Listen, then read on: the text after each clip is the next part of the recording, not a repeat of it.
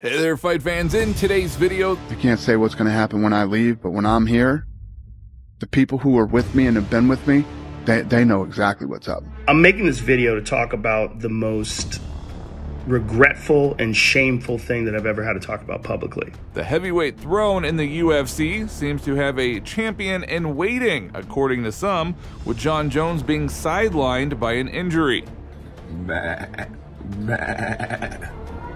MMA community has responded to a recent video of UFC legend Nick Diaz, who has been hinting at a massive return to action. And Sean O'Malley officially confirms that his next fight will be with MERAB Dvalishvili. A lot of people said I'm ducking him. I just really am not ducking that little dude. I'm here, brother. You gotta go up. Coming down. Go up, brother. Go up. And lastly, Antonio Bigfoot Silva has broken a 9-year losing streak. So, without further ado, let's get started. Now, UFC legend Nick Diaz has sparked a firestorm in the MMA community with a recent training video hinting at a return. After a disappointing comeback in 2021, where he admitted to not being fully invested, fans are now divided. Is this a chance for Diaz to redeem himself, or a step too far for the 40-year-old fighter?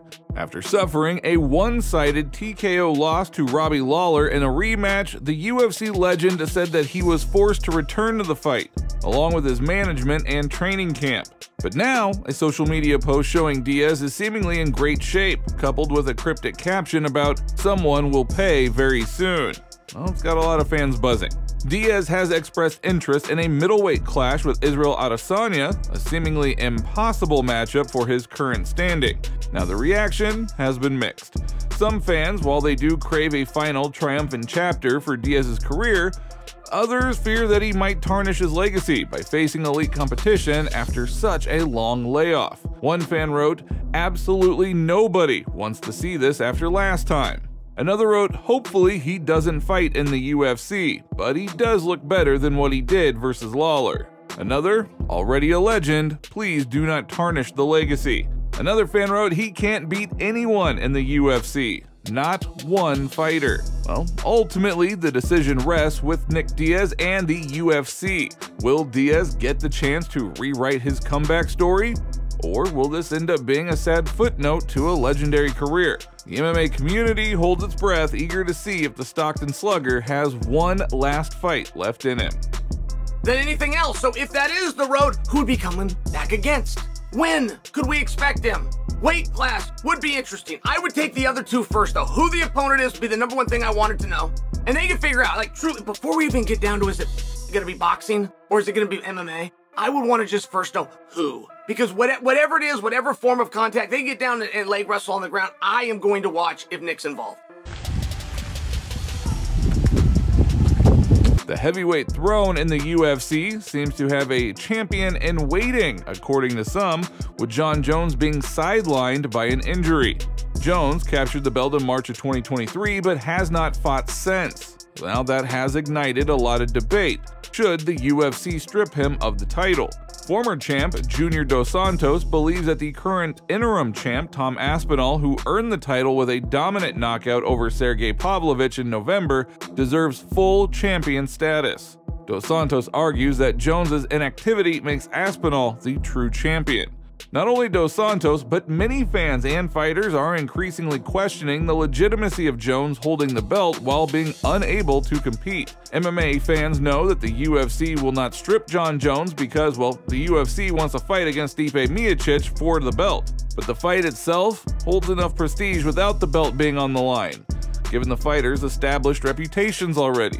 The belt is obviously the goal for every athlete, but more to crown the position they are in today, Dos Santos recently said in an interview. The belt is a symbol that you're number one. But Jon Jones and even Miocic, we already know they are number 1 and 2, or at least that they're at the top of the division. But I think they're both extremely experienced and have long careers, so they should do what's best for them. There is no point to fight only to fight or to do things that they don't believe in at this stage of their careers. Let's see what happens next. Well, will the UFC hold firm and wait for Jones's return, or will the pressure to crown an active champion force their hand? One thing is for sure, the heavyweight division is in a state of flux, and the question of who truly reigns supreme hangs in the air.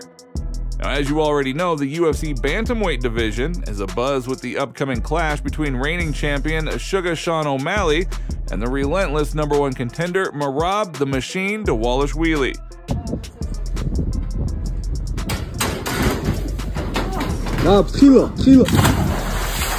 O'Malley's coach, Tim Welch, acknowledges the threat that Dvalishvili poses.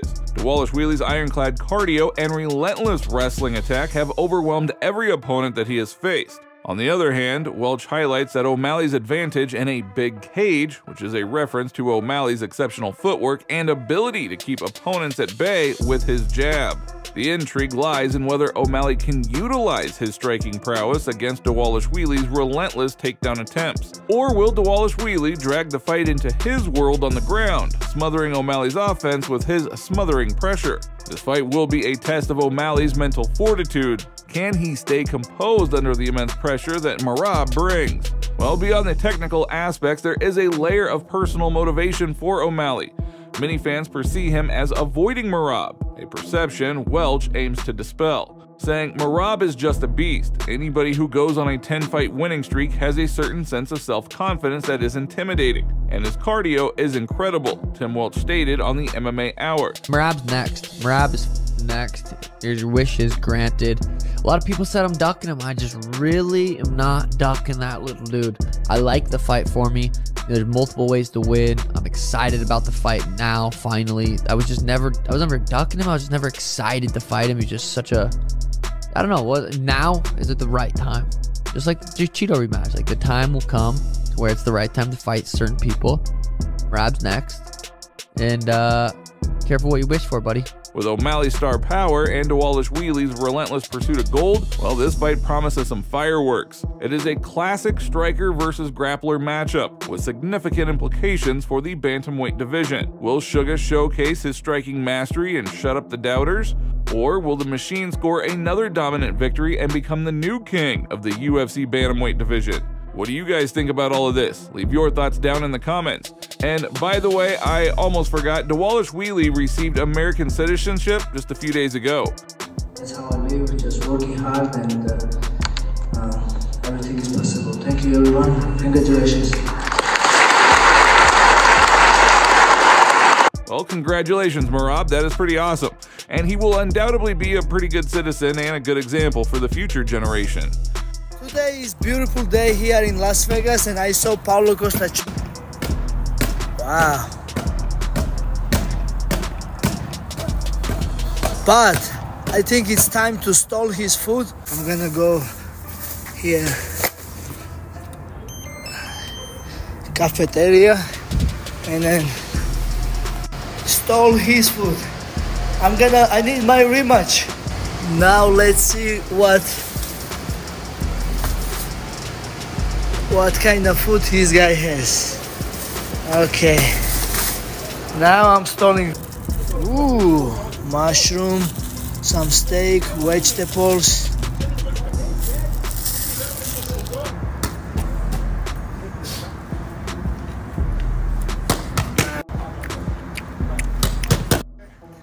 What's up, brother? You bring our food. Brother. I'm hungry. What to have Okay, today? brother, it's some steak. Oh shit! Yeah. MERAB food is the best. So far. This is actually your food, not my food. This is your food. This is your food. I stole your food today. Let me check this. We got my food today. We are friends. Okay, 1-1. I got my rematch back. Okay. 1-1, but I have blood all over my place, but I wonder whose blood is, coach? Whose blood is this? I don't bleed, right? Wow. Whose blood Let's is go. It's that hard work. That's what it is. Somebody Blood, sweat, and tears, baby. These guys. I got no blood on me. What are you talking about? I got my nose. Brother, tell him to don't need too much car. He can go 145. He's too big, brother. Good if you want to. Doesn't make sense to come 135. I'm here, brother. You gotta go up. Coming down. Go up, brother. Go up. But Antonio Bigfoot Silva, well, he has finally broke a 9-year losing streak against former UFC heavyweight Juan Espino. The fight, which topped the La Despedida mixed martial arts tournament in Spain last weekend, went the full distance and ended in a draw. Antonio Silva, who is 44, last won in August of 2015 at UFC 190, finishing a second-round TKO over Soa Palele. After that, Bigfoot suffered 12 defeats in a row, so congratulations to him for finally getting a draw. Dana White was prepared to step down from his cherished position to assist his friend Joe Rogan. In 2022, Rogan encountered intense criticism when a video compilation of him using the N-word on his podcast circulated widely on social media. The video emerged prior to UFC 271, which Rogan opted to forego, potentially putting his employment in jeopardy. I'm making this video to talk about the most regretful and shameful thing that I've ever had to talk about publicly. There's a video that's out that's a compilation of me saying the N-word. It's a video that's made of clips taken out of context of me of 12 years of conversations on my podcast. Now, I know that to most people, there's no context where a white person is ever allowed to say that word, never mind publicly on a podcast. And I agree with that now. I haven't said it in years, but for a long time, I thought as long as it was in context, people would understand what I was doing. I was also talking about how there's not another word like it in the entire English language is allowed to use it, and they can use it in so many different ways. Like if a white person says that word, it's racist and toxic, but a black person can use it and it could be a punchline, it could be a term of endearment to a rap song, it could be a positive affirmation. It's a very unusual word, but it's not my word to use. I'm well aware of that now. And there's another clip that I have to address. There's a clip from 11 years ago. I did not, nor would I ever say that black people are apes, but it sure fucking sounded like that. As per Lex Fridman, White allegedly issued a resignation threat from the UFC to safeguard Rogan's commentary role at that moment. The fear factor guy, you know, to be such a key component to not only the company, but to the sport. I saw it in the interview on Ivory Keenan Wayans. A lot. And I remember there was a moment not too long ago, maybe a year ago, when I was sitting with Joe and he had a phone call with you. Joe was getting canceled for something and they didn't want him commentating the fights. And you on the phone offered your resignation over this. I got teary-eyed over that. That's such a, you're a good man, you know? Thank you. That was powerful. Anybody who is with me, has been with me, knows. When you're with me, you're with me. It's a two-way street. It's not it's not a one-way street. I'm not one of these guys that is going to roll over and it's like going through COVID. I wasn't laying any of these people. Some of these people have been with me for 20 years. We're gonna lay them off. This motherfucker will burn before I would do that to my people. It's just never, none of that type of stuff is ever going to happen while I'm here. I can't say what's going to happen when I leave, but when I'm here, the people who are with me and have been with me, they know exactly what's up. And Joe knows what's up. And again, it's a two-way street. Joe Rogan has been very loyal to me, and I am very loyal to Joe Rogan. That's all for today. If you liked the video, don't forget to like and subscribe to the channel because it is very important to us. And thank you all in advance.